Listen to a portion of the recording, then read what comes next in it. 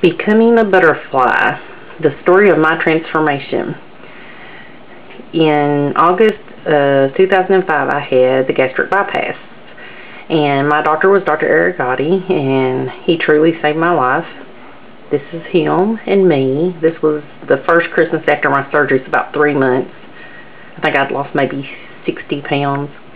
My dietitian was Susan Mason Tarr, and she was the one who helped me know what to eat and how much, and that's her. I did have a song to this, and I don't want to get in trouble for using songs that's not supposed to be used, so I took it off. My family and friends were a real support. I had 2 support angels. One was my mother, and that's her. And the other was my goddaughter, who lives with me. And she did things for me that my own family wouldn't have done. And I had a wonderful church family who was very supportive, and they prayed for me. They came and visited me while I was in the hospital.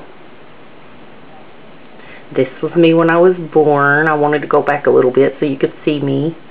I was like, hey, got a little hand up there.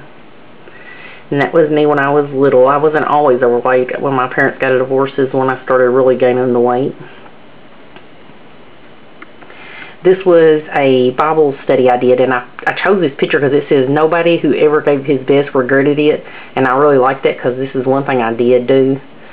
That was me on my way to surgery. I got my book in my bag, and this was me.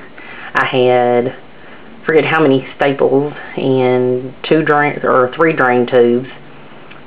And this was me as I was losing the weight.